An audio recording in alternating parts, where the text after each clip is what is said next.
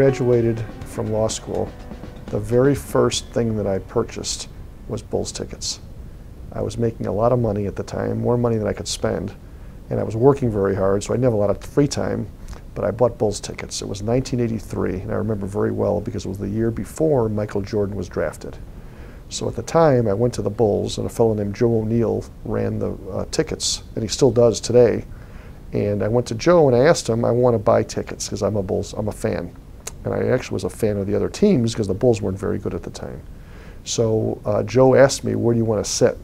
So I picked out some seats in center court, and to this day, 31 years later, I have the same seats at the same spot in the same location at the Bulls game.